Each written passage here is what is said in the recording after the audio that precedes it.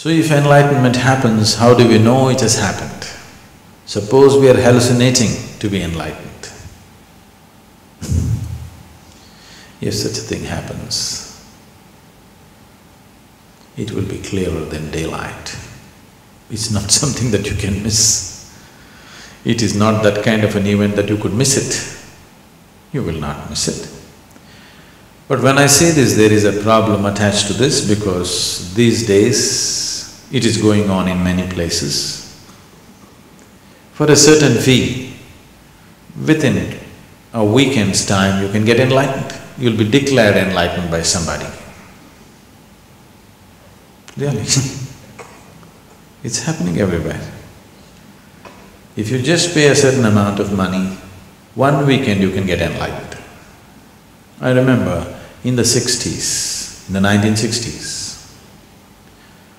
in California, people set up certain businesses, enlightenment services. The advertisement I remember very well. If you go to India, it will take 12 years of hardship. Okay. $50, 30 minutes, you can get enlightened. They were just using psychedelic machines. You put up certain visuals and certain sounds, it'll just blow your mind apart. Because of the sounds and the visuals, when you come out, you come in a daze. You feel like you have really gotten somewhere. This used to be the advertisement. $50, 30 minutes. If you go to India, 12 years of hardship. Here, it's California, quick, new technology. These 1960 machines, this old technology has now infiltrated into India. Some people have installed these machines and they're claiming within a weekend they can enlighten you.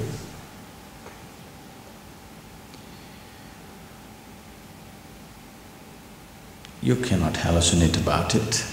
If you're sincere, you would know that it is not so. But if it's a part of the race that you want to get enlightened before somebody, of course you can declare, I'm enlightened.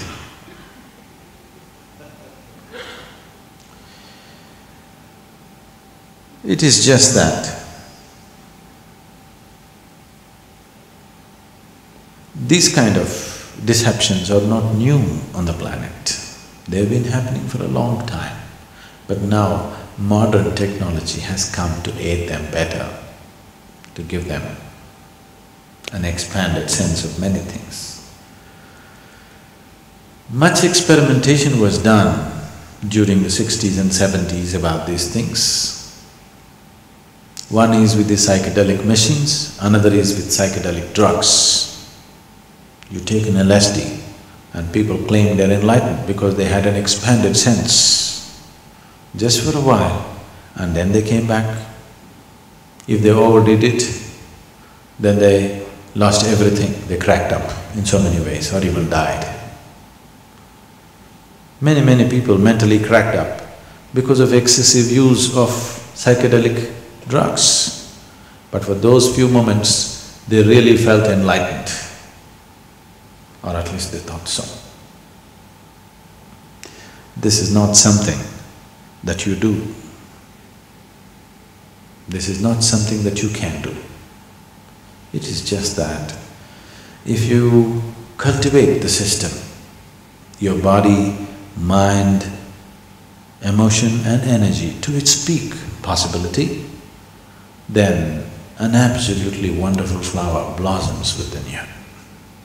Not something that you did, you just waited with the right kind of conditions and it happened. There's a very beautiful story in the yogic lore. On a certain day, 4 men were walking in the forest. These 4 men were walking in the forest. One is a Gnana Yogi, another is a Bhakti Yogi, another is a Karma Yogi, and the last one is a Kriya Yogi. These 4 people can never stay together. They cannot be together. Because a Gnana Yogi means yoga of intelligence. He is a man of intellect, great intellect. He has complete disdain for everybody. He thinks everybody is a fool. Especially these bhakti yogis who are doing Ram Ram or whatever, in his mind they look like utter idiots. He can't stand them. Isn't it? Do you think?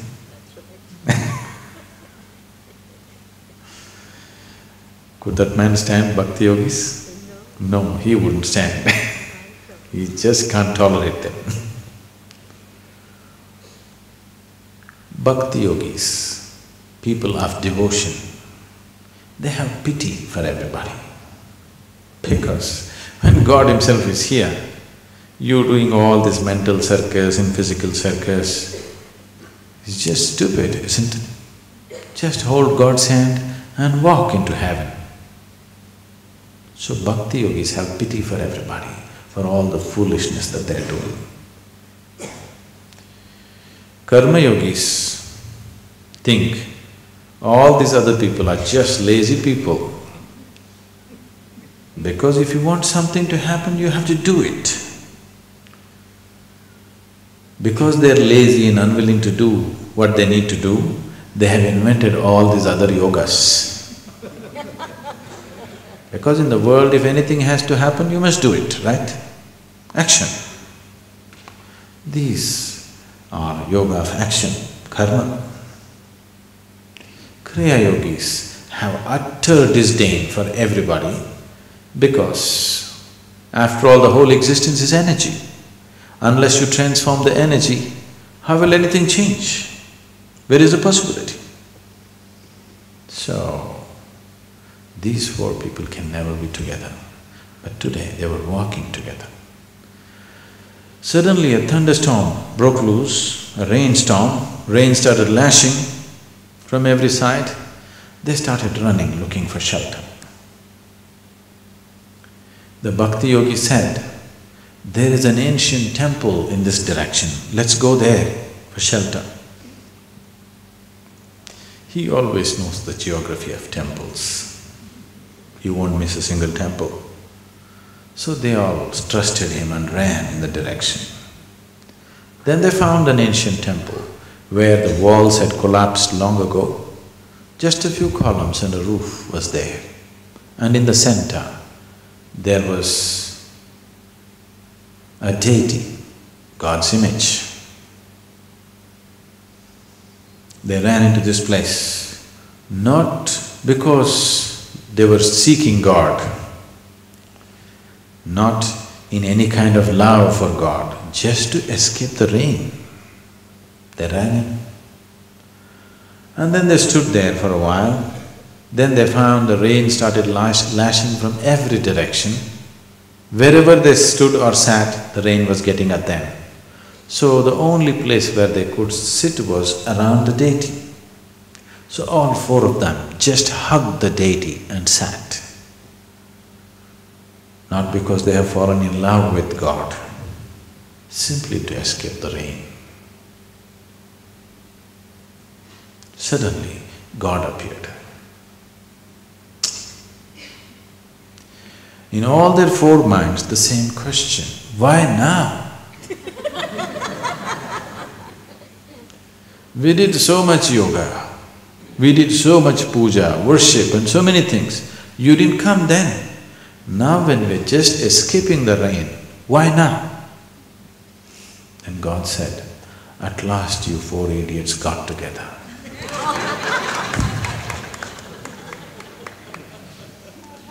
Without these four things getting together within you, your head, your heart, your hands and your energy, unless it all falls into place, unless all of it reaches its peak, it will not happen.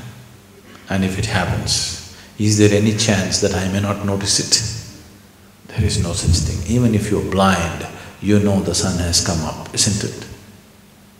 Yes? Yes. Even if you're blind, you still know the sun has come up because nobody can miss it. It is not a small event that anybody can miss.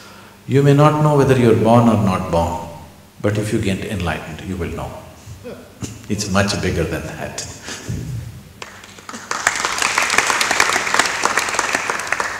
Birth will happen many times. This will happen only once.